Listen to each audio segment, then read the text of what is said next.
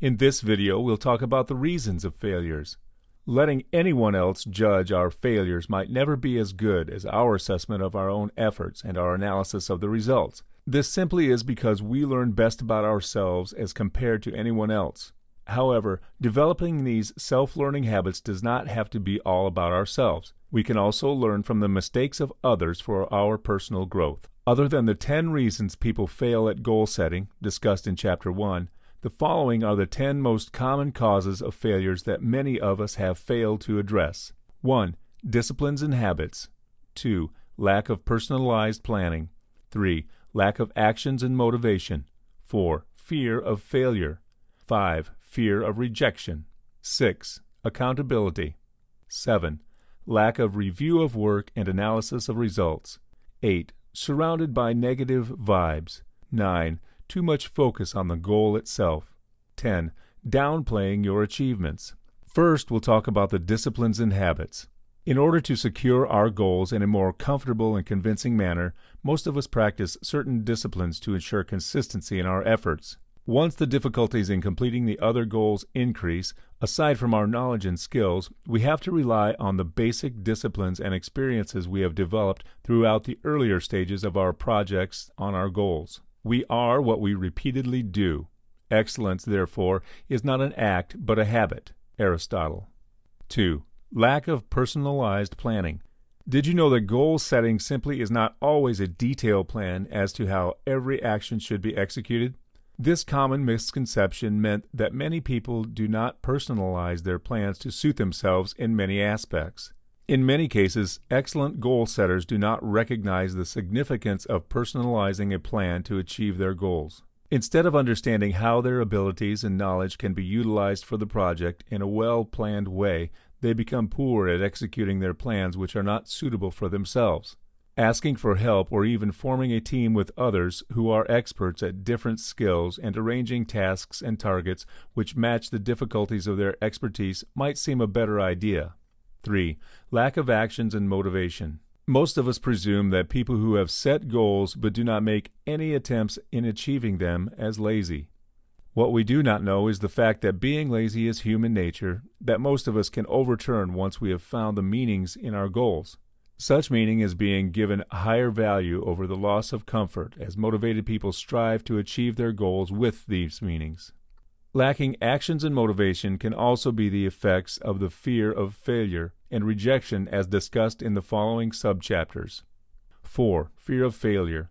As you have read stories of what successful people achieve in their businesses, you probably have also heard how many failed and went back to their office jobs. What influences your decision to start the business which you've spent months of research on is basically the risk of losing money over the long term. On top of that, there is also the psychological factor, which is the fear of being judged when facing our own failures. The fear that people, including our own families, will think negatively of our failures has often deterred most of us from using advanced goal-setting techniques to start our plans. Such mentality can hinder us from any actions towards our goals. Some consider the risk of losing too much in the future as not even worth the effort to set a goal. Surely there are others who are more than capable to achieve their goals but somehow lack the courage or confidence to set goals. 5. Fear of rejection. The fear of being rejected for having goals which are not accepted by the society is a very common psychological obstacle. While most of us enjoy our work or are proud of our jobs, some families cannot even accept the very different ambitions of their children. Such children are an example of many whose goal setting and ideas are hampered by constant fear of rejection. 6. Accountability. While this is different from lacking motivation, being held accountable or responsible for your goals will not be a burden to you. In fact, trying to accomplish your goals creates a sense of responsibility, especially if you share the goals with other people. Having responsibilities on your goals means you will not give up easily and will try your best to achieve these goals. Nevertheless, we should not see such responsibilities as burdens as we remind ourselves of the passion and meaning we derived from our goals in the earlier stages. 7. Lack of review of work and analysis of results.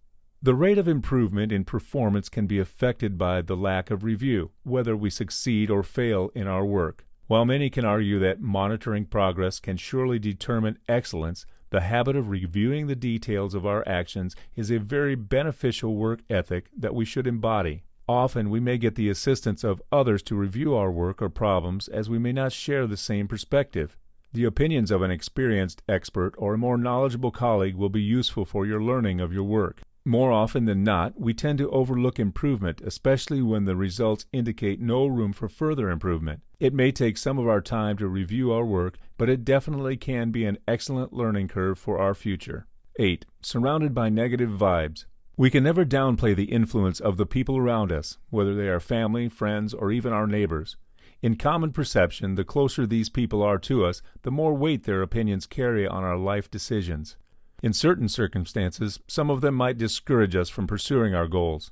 The common reason is the risk and the costs of pursuing our goals are not worth our resources and time, as they are not as rewarding.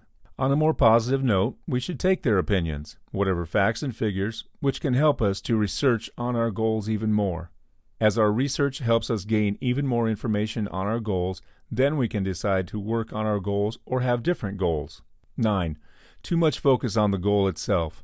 Intense concentration on the goal itself might reduce our happiness over the long run. We place such excessive pressure on ourselves to perform to certain standards that this amount of stress can really affect our living pleasures. The more advisable thinking of our goals is to direct our focus on daily practice instead of wishing to achieve long-term goals in the least amount of time. In this condition, we can also question ourselves whether our goal-based mentality is putting so much stress that we ignore life after these goals. If we wish to progress beyond accomplishing these goals, then we must release the need to obtain results immediately, as some goals will inevitably require time. 10. Downplaying your achievements. One of the ultimate sources of motivation is the reward itself. Because of this, we must not downplay our achievements or be too humble that we choose not to give credit to ourselves. This mentality not only depletes us of the necessary fuel to chase after our dreams, but also our self-confidence in the long term. While there are many ways to celebrate an achievement, the scale of such celebrations should not risk our developments of other goals, as though we have lived to accomplish that one particular goal in life. So, go on, have some snacks after you finish reading this line. For more free educational content, visit learnforfree.biz. Content produced and distributed by AllSuperInfo.